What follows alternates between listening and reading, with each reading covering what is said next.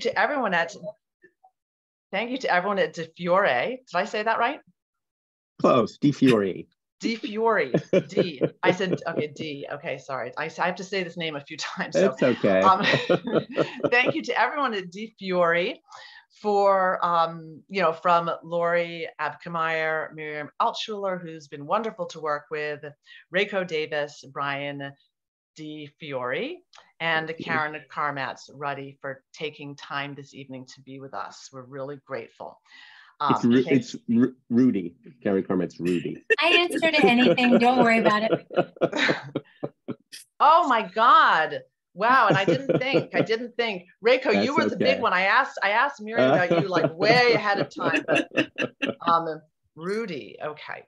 All right, we got that out of the way. So yeah, and thank you always to Jenna Farley Fleming, Senior Associate Director of Diversity Engagement at Columbia's Office of Alumni and Development. We could not do this without you. And thank you to our audience for sharing your evening with us. We have a lot to get to, and everyone sent in great questions. So let's introduce our panelists. Brian, why don't you start? Because maybe you could also say a word about what representation by DeFiore offers that's unique from other agencies, and for the rest of you, if you want to say what kind of books you represent, what's on your wish list, or anything else that you would like, just to say hello to everyone. Brian, I pass it to you. Okay, thanks. Yeah, hi everybody. I'm Brian DeFiore, and I started the agency a little over 20 years ago now. I kept thinking we'd have a 20th anniversary party, and then COVID hit. So now I'm hoping maybe a 25th anniversary party. We'll see. But in any event, I did it after about a 20-year career on the publishing side of things, working in book publishing companies, starting from literally, my first job was answering phone calls from irate booksellers at St. Martin's Press when they didn't get the right number of copies in their order, to being a publisher of a division of Random House. So I came up through the publishing side of things and learned a lot there about what makes the market work, what the kind of books that I seem to have a good sensibility for, and brought that into agenting. So when I started the agency, it was just me in a little office by myself. Over the course of those 20 odd years, it's become an agency of 16 people total. These three fantastic people who are here with me, and several other agents who couldn't join us tonight, though the four of us do a little more fiction than many of the others who aren't here, which is why we are here. Listen, the thing about agencies that make them unique is the people who work at them. The truth is, every single agent is unique, as we all are as people, of course, but the job for a writer and connecting with an agent primarily is finding the one person who will connect with you and your work and your sensibility and who you trust. So my primary job in running this agency was finding people who I thought really were good at that and would honor their clients and their clients' wishes. But the one thing I think does make us stand out a little bit from others is several of us started our career on the publishing side of things. As I said, I ran a division of Random House. My colleague Lisa Gallagher ran a division of HarperCollins. Caryn ran a division of what was then known as Warner Books, and Lori Abkemeyer was a senior editor at Hyperion, and others. Chris Park was at a different division of Warner Books. So several of us have been on the publishing side of things, and I think really knowing what goes on inside publishing houses and what editors face in the job of acquiring books helps us give our clients a little bit of a leg up in making that move. Fabulous, thank you. That was really interesting. Caryn. Hi, I'm Caryn Karmatz Rudy, and I have been at DeFiore for 12 years now. And before that, I was an editor at what's Grand Central now and was Warner Books at the beginning for 17 years. And they told me there wouldn't be a whole lot of math in this career, but Even I know that that adds up to almost 30 years in publishing, which is terrifying to me. But I was an editor for a very long time and switched over to be an agent and thought, I don't know if I can do this, because what I love more than anything is the editing process. And it turns out that as an agent, there is as much of that as one could humanly handle. And I think that is probably what I bring to the table that's slightly different from some other agents out there, which is I will go through many, many drafts with my, particularly my novelists. I do about 60% fiction, 60% nonfiction. I specialize in book club fiction. Sometimes I go more literary, sometimes I go a little more commercial. I'm always looking, as is everyone, for that sweet spot that's a little bit of both. And on the nonfiction side, I do women's interest nonfiction, narrative nonfiction, some memoir, some prescriptive. And I think the thing that sets me apart, and most of us at DeFiore, is we are really fierce advocates for our authors. And for me, I think I'm able to foresee some of the pitfalls that they would go through in a publishing house. And I know, as many of us do, that editors are often looking for a reason not to buy something. And so we try very hard to take those reasons away from them so that they just fall in love with a book and buy it and publish it very well, we hope. So that's me, and I'll pass it along. Well, wonderful. Thank you. Miriam. I'm Miriam Altshuler.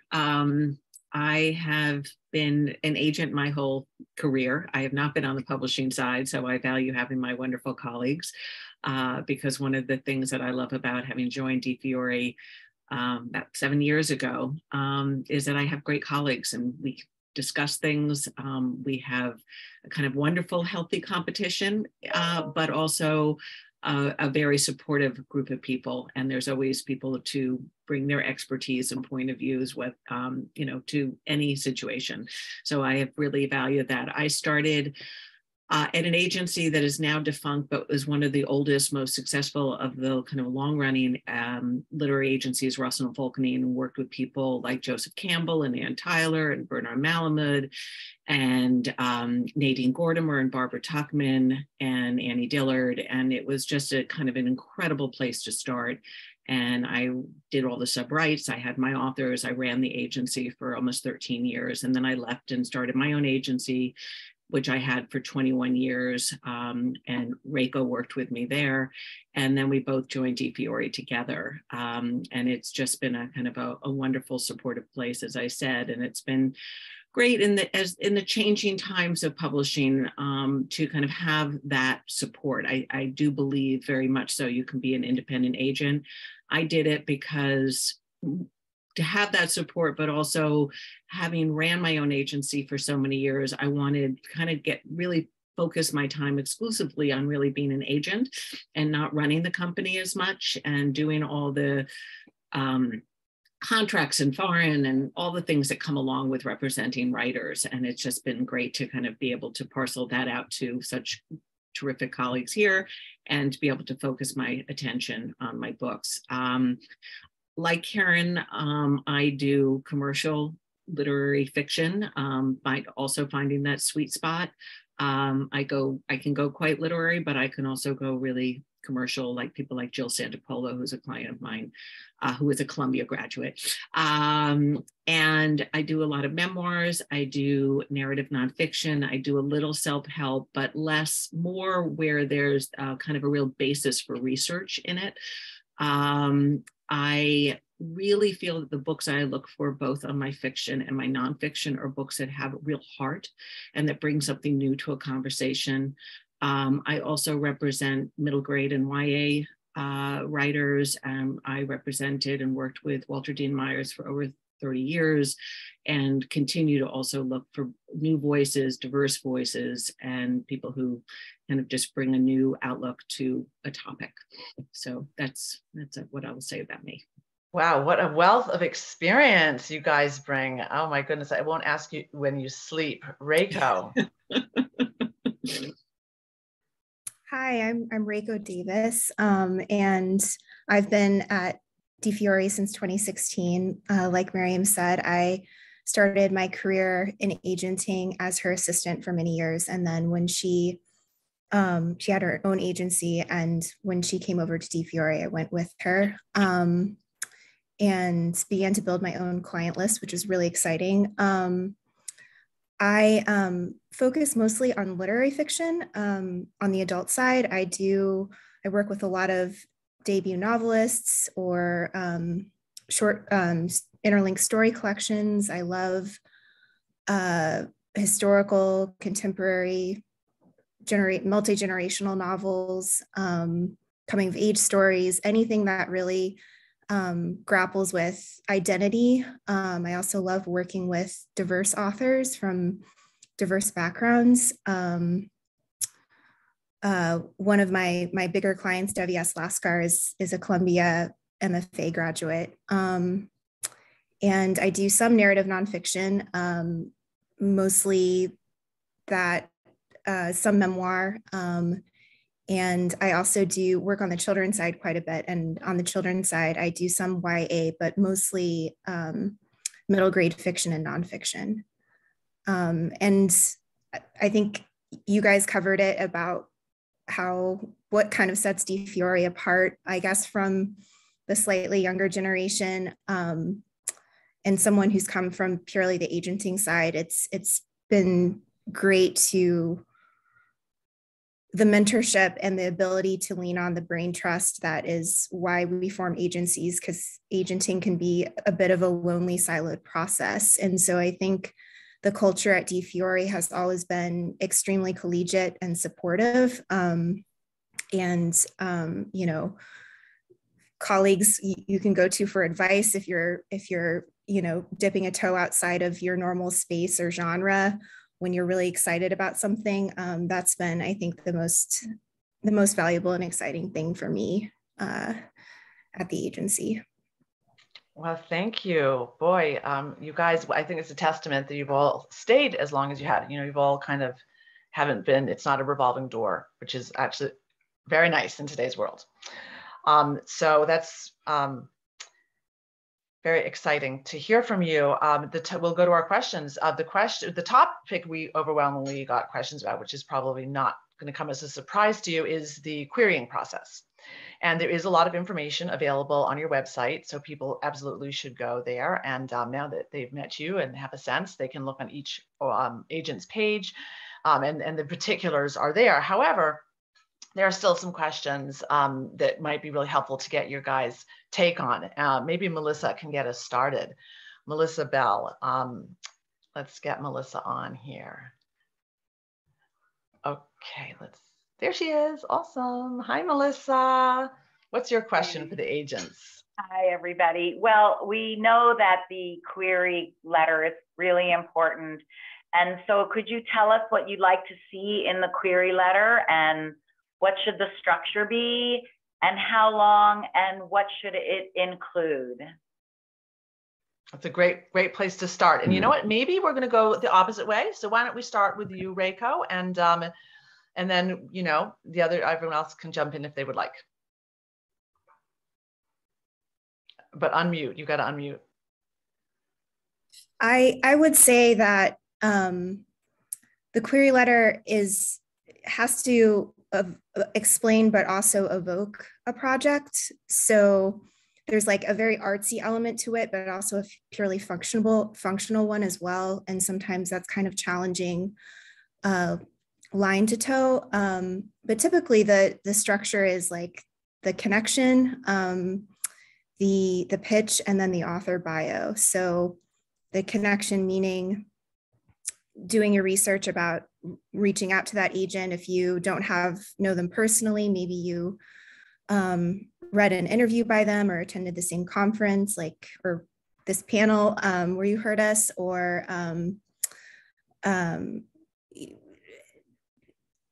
what was I going to say? But the connection, and then the pitch, which is really, I think of like flap copy. So very concise, short and sweet.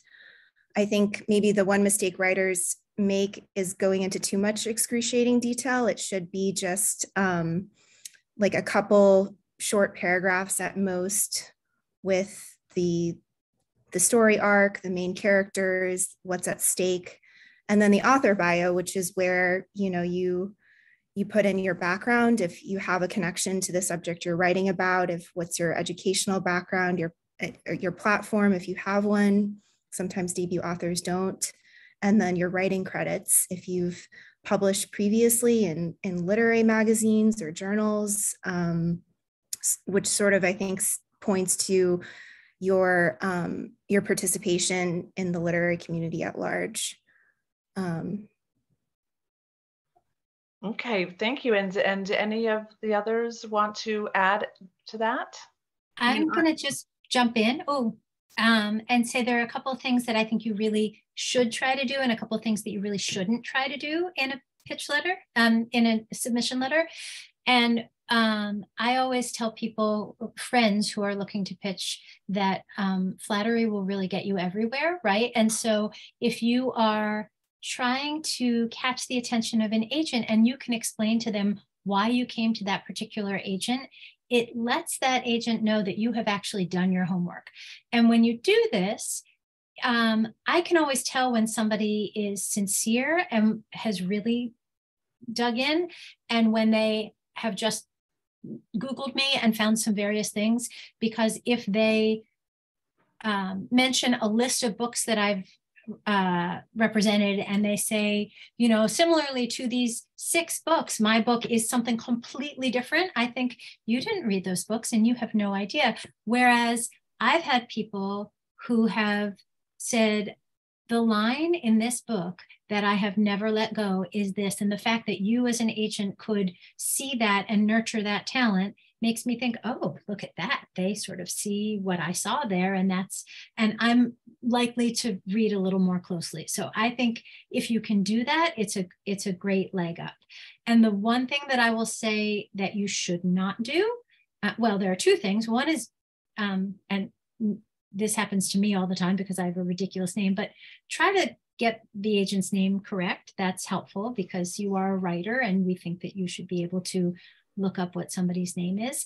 And I also, some people might be okay with this. I am very, very averse to people putting an attachment in their submission letter, because I don't know you. You could very easily be sending me a virus. My IT person will tell me not to open an attachment from someone I don't know. So please just paste whatever you need to do in that query letter, and I promise I will read it without, and if I like what you're doing, I will trust you enough to say, now you can send me an attachment. But unless somebody says to you specifically on their page, on their website, attachments are fine, I would caution against sending an attachment, because I just won't open it. And I would say most agents are very clear about that, right? I mean, again, if you read carefully the submission guidelines, they will say, you just follow, you have to really follow what they actually say. I mean, and the only thing I totally agree with both of these things, I will just emphasize the short, because I get probably 100 to 150 queries a week. And I get a lot because I'm a little bit more of a generalist than some agents. But it's almost impossible to really go, through everything anymore. And so it's all about us asking to read the book. You don't need to tell us, I might, if I like something, I do ask for first 10 pages of a manuscript like Caryn, not as an attachment, because I also want to see the writing style of the page. But I don't want to go through a long query to kind of figure out what a book is about. The flap copy element, which is what I'm looking for. And, I always say at conferences, go and sit at a bookstore and read the flap copy of 100 books. Just absorb what it's like to pitch a book, what it is that you're trying to find, what I call the heart of the book, and make that very clear in your cover letter. Short and sweet. If we love your cover, we'll ask for it. The more you write, the more we're going to just feel kind of tuned out, I think, and go on to the next person. And so our time is short. We do most of this kind of reading at nights and weekends. Not during the day, we're really managing our emails and our authors and the work. And so, keep us entertained and keep it focused. Okay. I will just add, Melissa, one of the points of your question, you said, what is the structure? And I almost want to say, please don't structure it. Don't structure it. And whenever, in fact, I get a query that feels like it's been through a process of writing a query letter, I'm already zoning out on it. Like the best query, I often say to the young people in the agency when they're going through a training period, I say, if a letter can't keep my attention, why should I believe 300 pages by this person can keep my attention? So the issue is just write enough to keep someone's attention. Make it personal, make it as pithy as you possibly can. The best query letter I think I ever got, which actually turned into be a client that I represented and sold this book for in an auction, and it was a quite successful first literary novel, it was literally, I think, 5 sentences long. I don't remember it exactly, but it was basically, obviously the opening line is a good one. I just graduated from the Iowa Writers Workshop, which of course gave him a little bit of credibility. And this novel won their Best First Novel Award. It's the fictional memoir of the world's first talking chimpanzee. Are you interested? How could you say anything but yes? Of course I'm interested. That's a perfect query letter. Okay, wow, interesting. Yeah, she's Can I add one more thing? Yeah. I would also say, because I've been noticing this in queries, define up front what the genre is. Like, don't leave it up to the agent to determine or like guess at. So if you're writing children's, is this middle grade or YA? And if you're an adult doing adult fiction, is it literary, upmarket, commercial? I just find that it just helps us slot it into, a bucket that's how we think about books when we pitch them and how editors and publishers think about it. That's really helpful, Reiko. And along those lines, none of you mentioned the comps. How important are they? They're really one of the hardest things for a writer, to come up with those comps. And do you care whether they're in the beginning or at the end? Like, I think in the beginning, do you want like word count? You just genre, just sort of like, so you're going to go through it really fast. You can kind of go boom, boom, boom. Do the comps factor into that? I think comps can be sometimes helpful. It also for me, it's partially makes me kind of give a little insight to how much an author understands the business too. If you're writing a kid's book and all you use is Harry Potter and Philip Pullman, I just feel like you're not a reader. I'm not that those aren't good books to read, but you haven't extended your place into books that are kind of a more general, are books that are successful, but not necessarily blockbuster. And so I want but it does help us to see how a writer sees their books with their comps and where you would position it in a bookstore, which is ultimately such an important part of the process. But if you only do books that are extraordinarily successful, that doesn't really help us. And if you list books that we've never really are so obscure and done by smaller houses that will absolutely have value in that area, but aren't necessarily what an agent would represent. We really look at the larger publishing houses as the place that we're going to sell our books. I think it's important for us to see how you look at your book and the comps in terms of, do you understand how you see your book and where you would see your book on a bookshelf. So we don't need if it listed as the Harry Potter and the Stephen King necessarily, but we want to have a way to kind of see where you see a book on a bookshelf. And I think it is helpful to us to both see that and to understand how a writer understands the business, which is a very central part of publishing world these days, is having the collaborative nature, collaborative relationship with an author. And the more they understand the business, the better it's going to be for everybody at this point. I would go on to say, I think, oh, sorry, Caryn. I think coming up with comps is more important at a later stage when we are talking with the author about how to position it for a publisher. I think for a query letter, the only need for a comp is if it really somehow illustrates for the agent something you're trying to do that might not have enough. Like if you wanted to say, this uses a bit of magical realism in the same way that it was found in Nothing to See Here, for example. Like something that might help the agent say, oh, that's what he's trying to do, rather than, oh, it's like these other books. Because at that stage, it's not all that helpful. All you really want the agent to do is be intrigued enough to want to read it, because that's your goal with the query letter. Make us want to read it. The rest of it doesn't really matter. We have to just want to read it. And Caryn, did you want to say something? You're muted.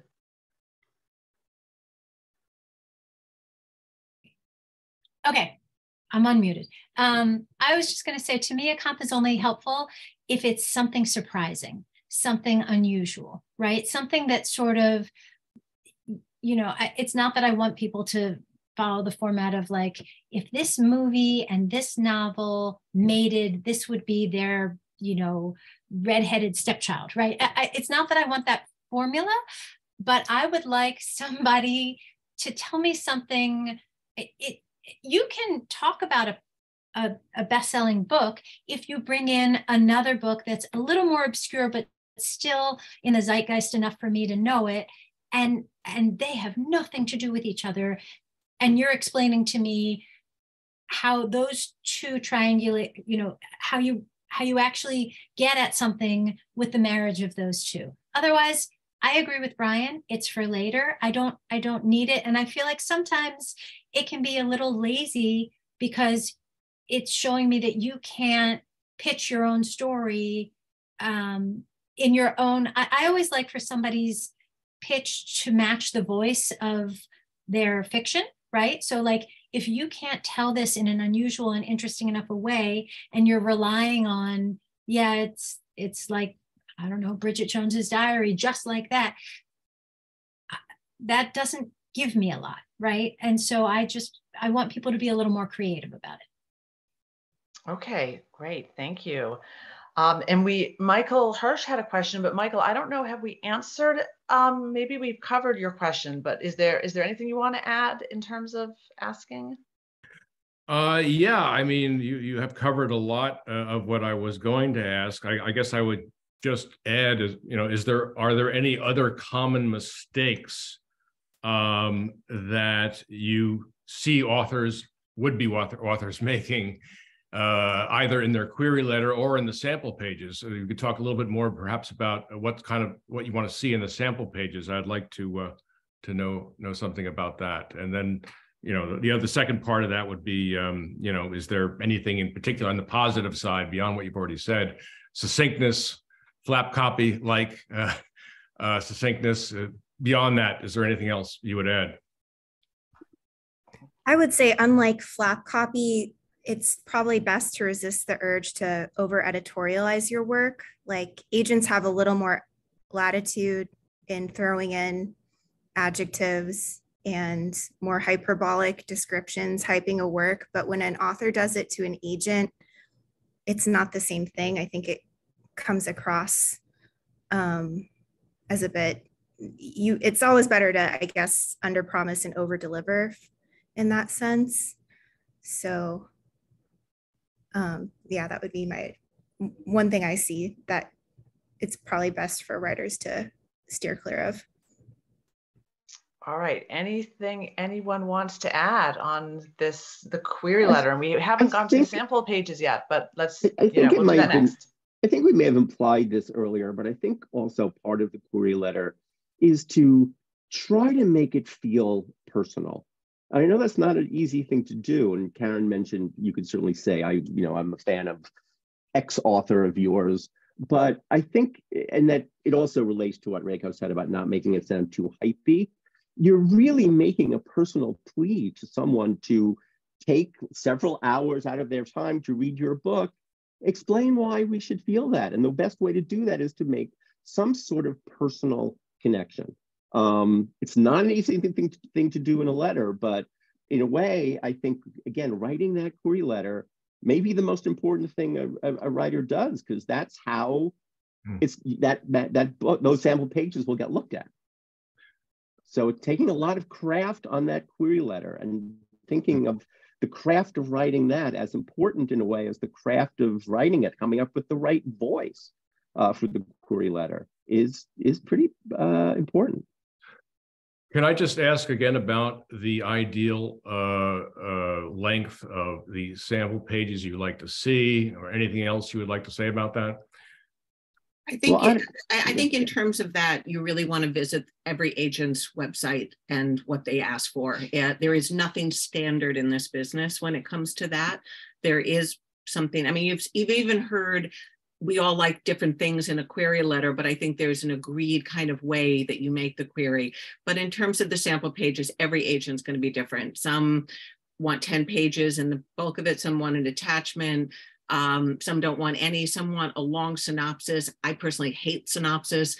So, you know, for all of those kind of very specific things, go to the agent's the website for the agency, look under each agent, because even each agent at our agency has a different way of querying, and look at that. And I will give a little hint. I mean, part of how we also know that you've done your research is if you query us in the way that we ask to be queried.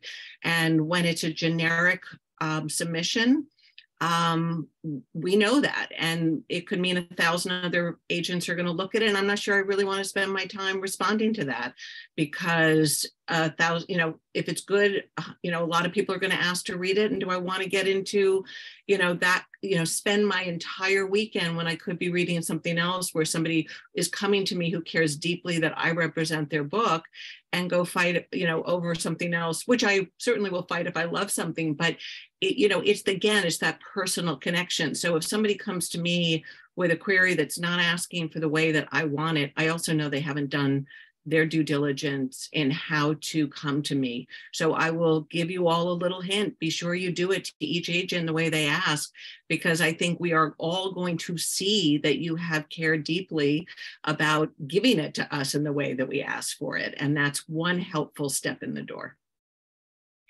I will Michael, also... Oh, sorry. Go ahead, Brian. You go, Caryn. You go this time. This may be obvious. I think this is obvious, and yet many people do it. It's not a great idea to query someone and say, I've sent this to 27 agents and 27 agents have passed on it. Are you going to be the one that sees the genius in my work? And I understand what they're getting at, right? Like they think that they're sort of challenging me, except what I see is, okay, I'm your 28th choice. And 27 people said, no, I don't think so. So that starts me off thinking, if this is amazing, somebody else is probably going to have leapt on it. So there's really no reason to tell someone you're pretty far down on my list of, you know, who I've chosen to send to. And the other thing that I'm going to say, and this could just be me, please use a very simple, readable font. Sometimes people really think they're being clever and doing something very flowery or cute or interesting or bold. I just want it in Times New Roman personally, so that I don't have to worry about translating it for my iPad or doing something, just something readable and easy. Miriam's right, we all get zillions of these a week. And the thing that makes it stand out is not going to be the font. So that's me. And don't copy 100 agents on the email. I mean, it is amazing the things that we have seen. Don't call a book a novel, a fictional novel. I mean, there's just so many things that we repeatedly see, these major mistakes of, you know, having, you know, 100 other agents in the CC, not really understanding how to call, you know, how to actually, you know, talk about your book. It's just things like this that are going to make us question whether or not this is going to be a workable relationship. But yeah, I guess that's sort of encouraging, because if you're getting all of that, you know, that's sort of a fast sweep out, right? I mean, that yeah, but you know what? It's down. filling up my inbox, and it's making it really hard for me to find the things. I mean, it's amazing. People send me science fiction. They send me thrillers. They send me, things that I clearly have no interest in. And when I open my inbox and I see 75 new queries, sometimes it's just really hard. I mean, we're tired, and so if I only got the queries that were actually what I like to represent, it would actually be much more workable for me. And it would benefit every, author out there who is trying to reach an agent, because our inbox are flooded with things that I have no interest in. Yes, I could just sit and delete it, but that all takes time. And that takes my time away from finding and reading the writer's works that really are something that could potentially be right for my list. Well, this is. I would also say, sorry, just one more, back to Michael's question about the sample pages. I would say, certainly, yes, go take a look in what each agent asks for, but certainly the sample pages should start with page 1 of your novel, which is not always the case. People absurdly will sometimes send, here's my favorite chapter, chapter 7. No, it's got to be the beginning of the book. And as I'm sure people have learned in other venues, it should start strong. It should start strong. The goal here is to make the agent think, oh my God, I need to read more of this. Okay, well, we could probably devote the whole session to this, but let's move on to some other topics. And actually, I just do want to touch on the slush pile, the dreaded slush pile, which is where most new novelists or authors who don't have a personal connection, that's where their submission is going to end up. And you sort of alluded to the fact that you get 150 a week. And how do you manage the slush pile, especially now in a digital age where you don't have to pay for postage? So you probably get like multiples more than in another era.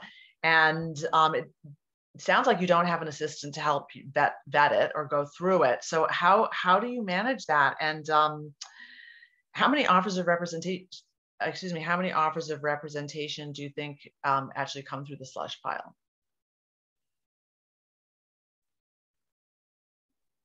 No one wants to answer that question.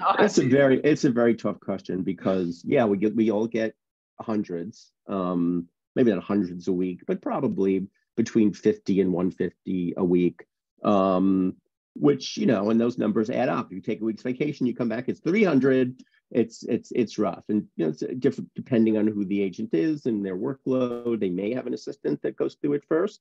Or some agents prefer to just look through it themselves. I've sometimes said to my assistants, in the best of all worlds, I would have the time to do this myself, because what I think I'm really good at is spotting talent. And, people who are just starting out, maybe that's not necessary. We haven't proven that yet. But I don't have time to do what Miriam was pointing out to, which is, for the most part, going often deleting or 145 of the 150, and maybe asking to see 5 of them. And maybe in the best of all worlds, I might want to read more of one of them. I don't know. I mean, I will say I have taken on several clients who've become successful that came from blind query letters. It certainly is not. It is rare as a numbers game in terms of what are the odds you will be one of that 150 any one week. Yeah, the odds are terrible. But it's not an odds game, because of those 150, most of them will not be publishable books. If somebody writes what really is a great publishable book and positions it properly, not only we, but agents all over town will be saying, please, I want to read this. The industry is about people who want to read really good writing. So it's just putting that face forward in a way that is appealing and that cuts through is the job. I am a little unusual in that I do read all of my slush, absolutely all of it. And I think that you can't do this job unless you are at least a 98% optimist, right? And so I feel like every single email that I open could be the next, beautifully written bestseller. So I am just going to give hope to people and saying, I'm going to read whatever is sent to me. I'm not necessarily going to read a novel, but I'm certainly going to read the query. And in all likelihood, I'm going to read the 5 pages that are appended to that, because I think to myself, it's just 5 pages. I can read 5 pages of all 700 queries in my inbox. That's fine. And I have definitely taken on numerous authors from Slush, and some of them have been quite successful. Yes, if you're looking at percentages, more of the authors I take on are through referrals. But again, each time I open that email, it's with the hope that this is the one. Well, that is very helpful. And I think that's, thank you. Thank you for sharing that. We have a question, a couple of questions, or a couple of people have questions about if you have the self-publishing versus traditional publishing versus hybrid publishing, and that whole publishing world has changed in that way. If you have a prior book published either traditionally with a hybrid publisher or self-published, Susan Maiden wonders, can you then be considered for traditional publication? I'm sure the answer to that is yes, but then the question also from Jeff Schneider is, if an author has a prior book published, what should you mention in your query letter about that? And how do you guys, what are your thoughts on that? Someone who's had something, I would say it's more hybrid or self-published. Is that something we should mention? Does it matter? How do you view that? I would say, and it's a very touchy question because there's so many levels at which this operates. I think if someone has self-published a book and it's been available on Amazon and elsewhere and has not sold well, they have hurt themselves pretty seriously in the marketplace, because publishers basically say, well, this is not, I can't go out anymore and say, wow, here's something that's never been seen, even though effectively it hasn't been. It is just a psychological difference that this book has been in the market and people didn't respond. So my instinct, I don't want to tell anybody to lie, but my instinct would be just don't mention it. Maybe up front. You would mention to your agent if your agent then becomes interested in the book. Although even that, I mean, I wouldn't want to go through a whole process, love a book, and then have a guy tell me it's been self-published. So I'm not even sure if I'm giving the right answer there. So I'm sorry, just let me clarify. So this is if the book has been self-published, you at that point you don't submit that same book because it's been published. You're asking about their next book. Is that what, so you've self-published. But I'm making an assumption. Yeah, but I'm also making an assumption that if it has been, self-published, at that point, isn't it kind of like an orphan book? I mean, it's been out there. Like that's not. There are some many people of books where the book is done. Okay, let's take turns. Okay, so let's go to Caryn and Reiko. Reiko hasn't had a chance, so let's go from Caryn to Reiko to Miriam to Brian. Okay. I'm just going to be quick and say you'd be surprised. Many people actually submit books saying, I self-published this, but I'm ready to take it to the big time now, and I'm hoping that you're going to help me get it there. And that is a really, really challenging task, and almost never is something that an agent's willing to take on. Reiko, what's your experience with this? I haven't had a case where I took on a client who's been self-published, but I would say, just generally speaking, even if a client has been traditionally published and done a deal on their own with a traditional publisher, agents are always looking at track record and thinking about track record and how hard that's going to be to overcome if it's, the first book didn't sell well. Like, let's say it was with a smaller or indie press, a first novel, and then they're out on submission to agents with their second novel. Not to say that it can't be overcome. Maybe that first novel, if it sold, 2,000 copies, got glowing reviews, or, an award. But I think it's generally a difficult thing. I don't know the right answer to it either. So interesting. Miriam, you had something you wanted to say, and Brian? If somebody first self-published their first book and it didn't do well, it is a challenge, but some people grow as writers. And so I wouldn't dismiss a second book. If I really love the pitch, they might have learned a really hard lesson, or you want people to grow as they write their book. So it wouldn't deter me.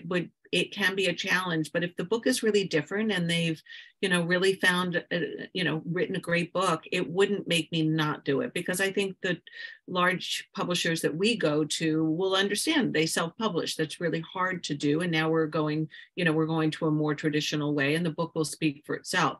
I don't think there are situations where a first book has been self-published and it's done extremely well, and some people go, oh my God, my book has sold 500 copies. Now I want to, move it over to a traditional house. That's not how it works. I mean, it's got to sell, 20, 30, 40,000 copies.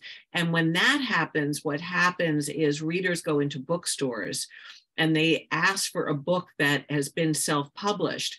And then the bookstore ends up talking to sales reps of different publishing houses and says, this book is actually working.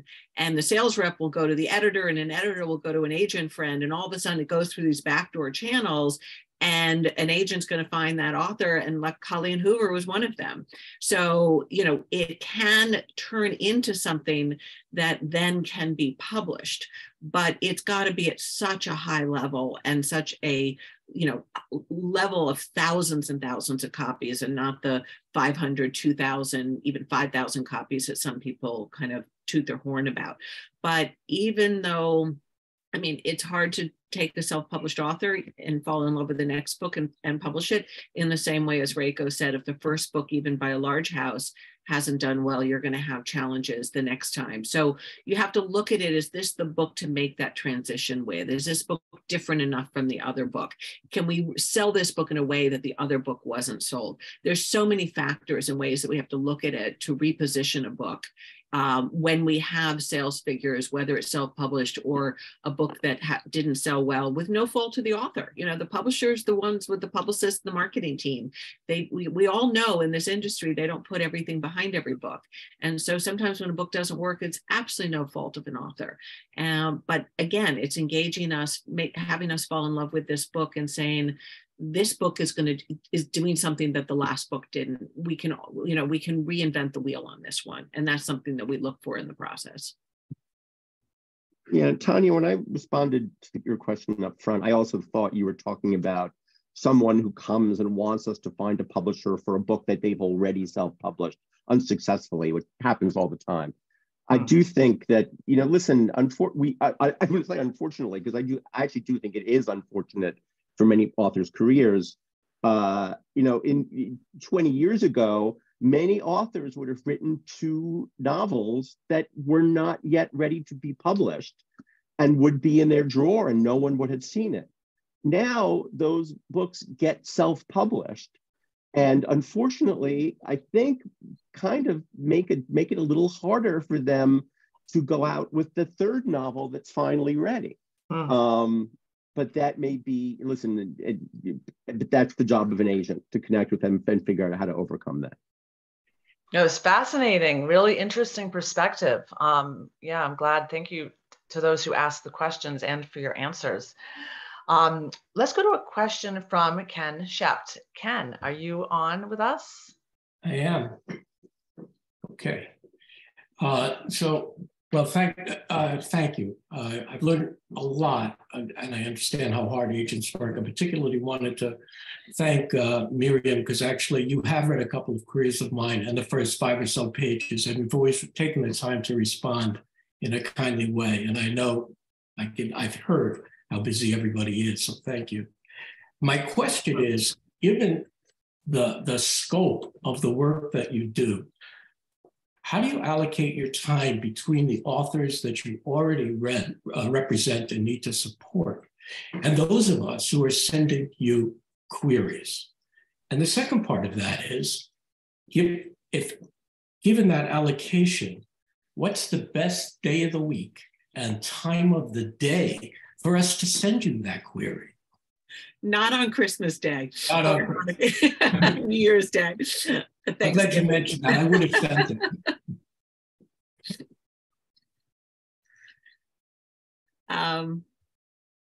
Really tough question. It's a very tough question. I mean, our industry is based on personal taste.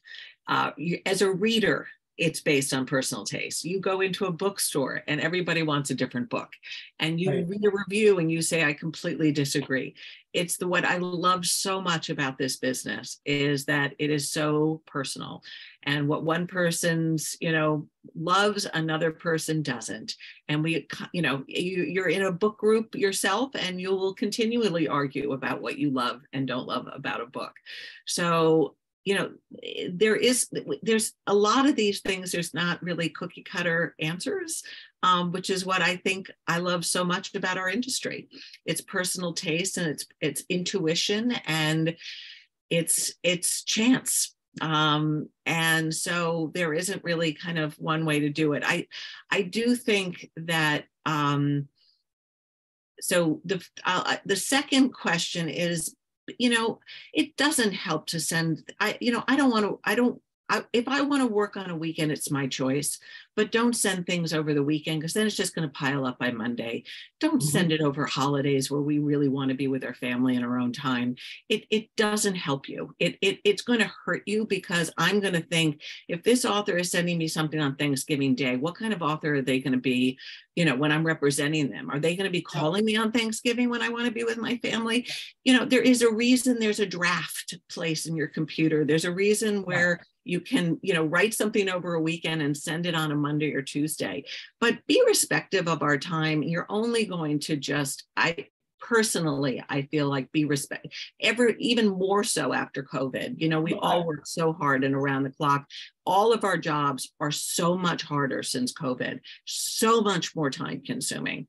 So I will say, I'm not going to say there's a day of the week. I think everybody's schedule is very different, but I will say, I don't really want to hear from people on the weekends and holidays, and to be respectful of the fact that we don't necessarily, if we choose to be working, it's because it's what we want to be doing and not because we're getting emails. Miriam, I just want to jump in. I'm just curious, because when you said your jobs have gotten so much harder since COVID, I'm curious, maybe an obvious question, but why is that? Well, that's a whole separate question. Okay, it is. I know. I was just really curious. I'm happy to answer that, but just to go back, Ken, what was the first part of your question? Well, I wanted to know how you allocate your time between. Every week changes, because my workload changes every week. I can have a really heavy, email. I could be launching a huge book, and so I get backed up, and I may miss a couple of weeks of queries, or I may have a really slow work week where I don't have something coming out, or I could be on vacation and come back to double the load. So there's no rhyme or reason. I will say it's very hard. I personally have a hard time reading and editing during the workday, because emails are coming in fast and furious. So it is my nights and weekends. And so that's why it's so precious that we take on books that we really fall in love with, because that's oftentimes not on the workday hours. So it's not like there's Query Wednesday. It's not like, it's more like Walmart. There's no, it can be any place, and you slot it in. We slot it in on our time, because again, what I love about my job is no two days and no 2 hours are the same. And so I read and I look at queries and I edit when I either have the time, or maybe I've just had a really hard day and I just want to read something I love. But you all have developed, your writers, and you have a responsibility to those clients. How much is really left over? I would imagine, as a percentage, how much goes to what you really have to do? And Brian, why don't you answer that? It's an interesting question, Ken, because you're right. And logically, that leads to a place which sometimes people understand and go toward and some don't, which is, everybody wants an agent who has a sterling client list of 20 best-selling authors. and they want that person to be their agent. Well, if that's the person you go query, they're the person who's going to be the least likely to have the time to respond to you. So, those of us who've been in the business a long time and have a big client list, we do, as Miriam said, we all still very much want to find new clients, but we have to do it in the time when we are not dealing with the clients we already have, which tends to be a smaller percentage of our day. And the newer, younger agents are spending more of their time trying to cultivate a list. So that's a better way to find a way in, certainly. Caryn or Reiko, do you want to add?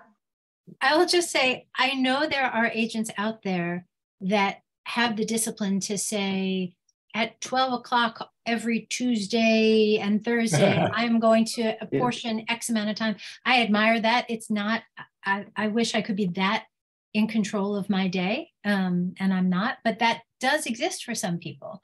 And it is a huge push-pull for us of wanting to support our authors. And that is really, that's where we are making our money, because this is actually a business, right? And so we have to service the clients that are actually making the money.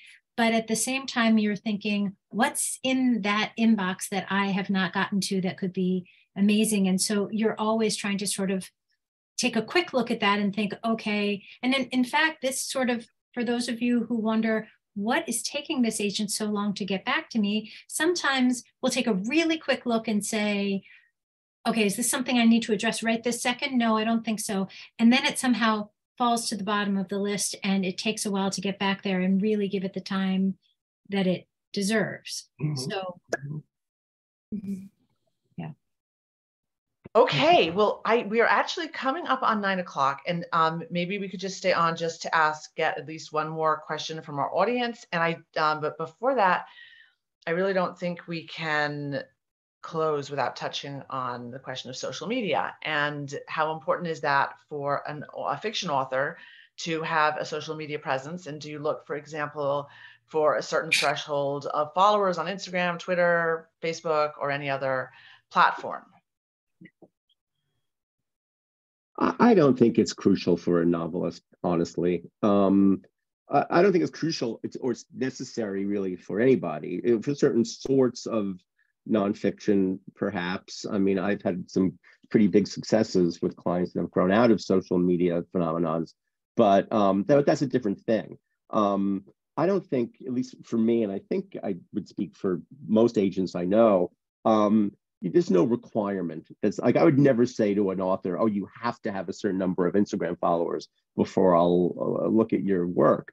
In fact, sometimes I'm much more interested in someone who says, I don't know what Instagram is, because I've been sitting here writing this novel. And the novel is great. Publishers like a big social media following because it's a quick and easy way to get attention of people who know who that author is. It makes it an easier book to market. That's the real advantage. So it certainly is helpful, but it's not a requirement. Okay, that's a nice, easy answer. We like that. Maybe we could go to Athena Gizar, and I'm sorry if I'm mangling your name. It's come through the chat here. Athena Gizar Abelang. Jenna, can we bring Athena on?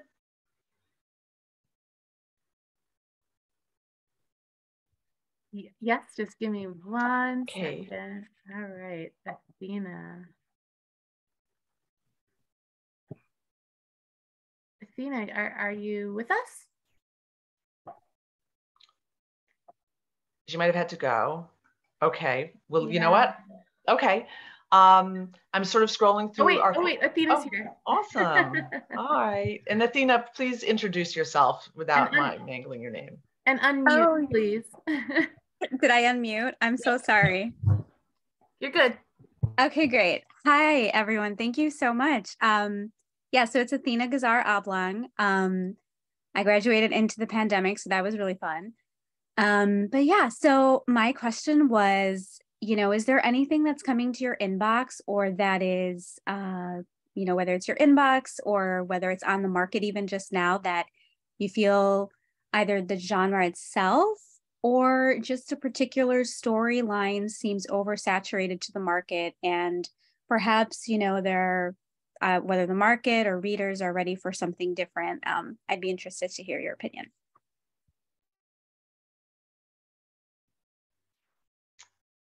Reiko, you want to take a stab at that? I need to think about, that's a really good question. I need to think about it. Okay, we'll start with either any of the other three of you. I'll just say that I think that we're all, personally, I want to find the thing that hasn't, you know, I'm always looking for the thing that hasn't been, I'm not a trend person. And the thing you have to recognize in publishing is by the time you write a book and we sell it, it can take a year, if not more, to edit it. And it can take 18 months to publish it. So you can, from the time you finish a book, the process of finding an agent, the process of finding an editor, which could be, you know, a day or a year or 2 years, to editing it and publishing it, you're looking very far out. And so it's so important for authors. I mean, it's one thing if you're a genre, author, if you're writing in romance or mystery. Yeah, I mean, even there, we're all looking for we want you to be the next trend. We want you to be the person who has discovered the thing that nobody has done before, that's going to break through the barriers. It's going to be the thing that everybody's talked about. And that's, to me, the simple answer of it is I don't look for the things that are there, or I look for the things, I want your book to be the one that's really going to be the driving force in the marketplace. Okay, anyone else want to weigh in on that? Just that I very much agree with that. By the time you spot a trend, it's over. As far as publishing is concerned, sometimes we've all been lucky where you've had a book that just seems to be the right book for the moment. Usually it's not in any way because it was planned that way. It's just that somebody wrote a book that just seems to be at the right time in the right place, where the world is at the moment. But I really firmly believe you can't plan it. I will say Brian is totally right. By the time you spot a trend, it's over. And if you're devastated because you have a vampire novel that is the vampire novel, don't worry, because it will come back, right? Like, it will be over and it will be dead and buried, and everyone will say, I don't want that again, until 6 years later when they'll say, oh my gosh, this is great, it's coming back. So nothing is ever, like, sometimes it should be, but nothing is ever actually put to rest. Much like the vampires themselves. I guess it depends what trend you're talking about too, because it could be very, like, you know, a vampire novel, or it could be a much more general trend, like the trend towards more diverse voices in literary fiction, which is a whole nother thing. And that doesn't seem like it's just going to fizzle out tomorrow.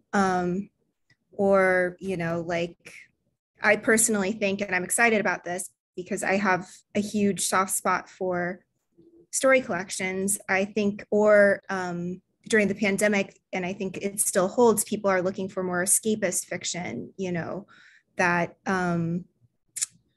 is not super grounded in the world. They don't necessarily want to read a literary pandemic novel unless you're like Gary Steingart. So I guess it depends what trend. If it's towards a genre or a very specific storyline, that's probably going to fold in on itself and move on quickly. But if it's something more overarching that's in the culture of publishing and filtering down, like the movement towards diversity, I think that's hopefully here to stay.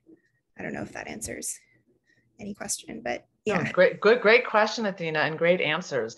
Okay, let's do one speed dating round with like yes, no answers for 2 questions that are kind of interesting, and then a final word, and we will say goodnight. So the speed dating question is from Nahal Bari. She wondered if agents are held to confidentiality standards when they pitch a book, which is actually a kind of interesting question, because there is this thing with authors that, you know, you're putting your work out there and there's very little protection, right? I mean, this is a larger question for creative artists in all disciplines. So quick answer on that. I'm not sure what the question means, because obviously if we're reading someone's work and they want us to agent it, we will need to talk about it. So I'm not sure what you mean by well, actually, that's a good that's a good question. I don't know. Is Nahal on, Jenna? Do you know if we see Nahal?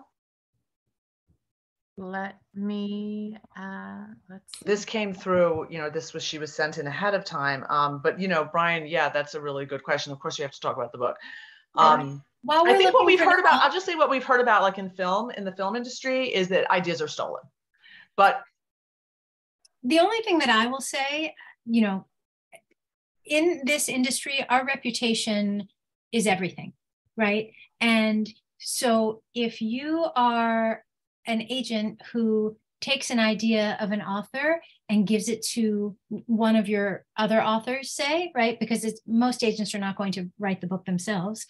That's going to get out, and that is not going to go well for you in subsequent years, right? So there's a pretty high ethical standard that I think everyone that I know in this industry adheres to. So I know it's scary to send your stuff out there because you feel like, oh my gosh, this is my unique idea and somebody will take it.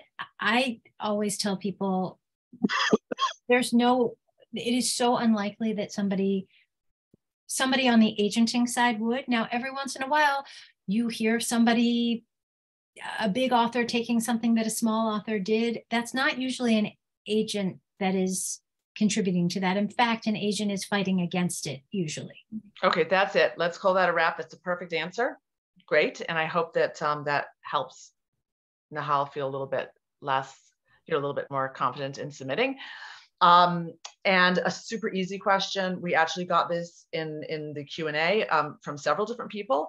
I can answer this, so I know you guys can. Should your manuscript be absolutely polished and finished before you query? Or can you query when it's partially done?